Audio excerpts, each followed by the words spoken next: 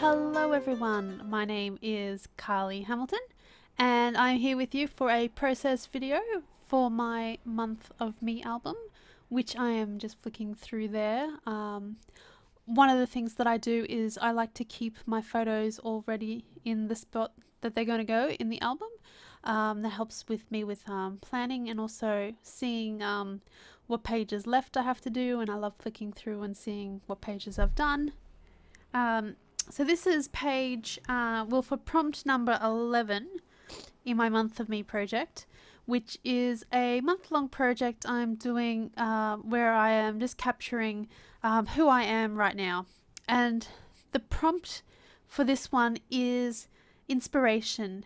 And so for this one, I decided to do a page on one of the scrapbookers out there on YouTube who I really admire, and that is Kitty Scrapper. So Nancy, if you're watching this, thank you for being such a fantastic inspiration, both with how you do your channel and your process videos, but also with the scrapbook pages that you make. You have been an inspiration for my own process videos and my own pages.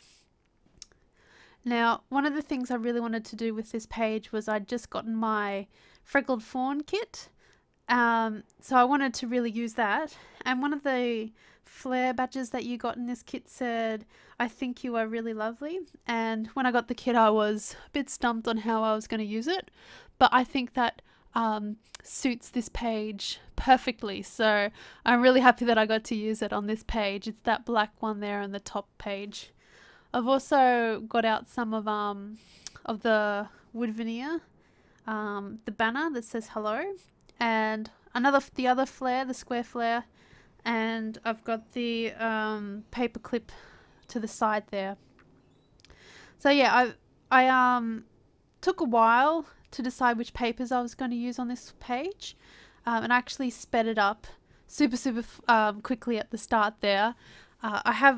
If you've noticed from previous videos, I've got a lot more cards seemingly now, and that did speed up the process a bit with selecting my papers. I found it easier to find things that coordinate.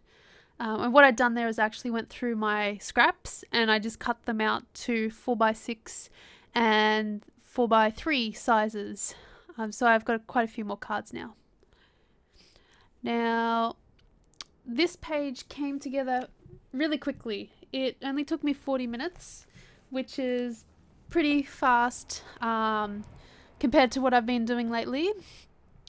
So this is a really short video as well. I'm feeling really rushed. Maybe I shouldn't have sped it up so quickly, but oh well.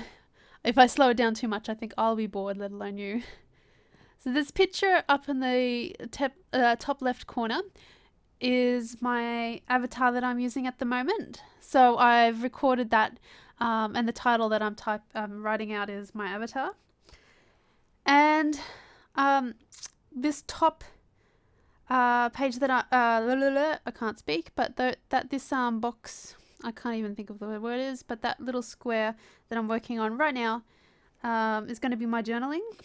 So I've stuck another, like a 3x4 card on the top of it, and that's where I'm going to do my journaling.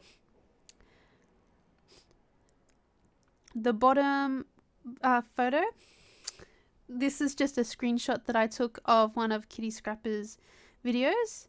So if you haven't heard of her, where have you been? Go check her out. I'll put a link down below in my little thingy majiggy down below, so go check her out. And I'm using the Freckled Fawn vellum letter stickers, which I am in love with. These things are so cool. And I love that they're like a little bit see-through, so I like to layer them on top of each other to get that darker tealy color, and also that you can see the photo underneath it. I really wanted to use that that paper clip to the side there, so I've laid them out so that the paper clip fits perfectly. Now with the dream card, I just thought dream was sort of a nice sentiment, and it goes with the colors that I wanted to use.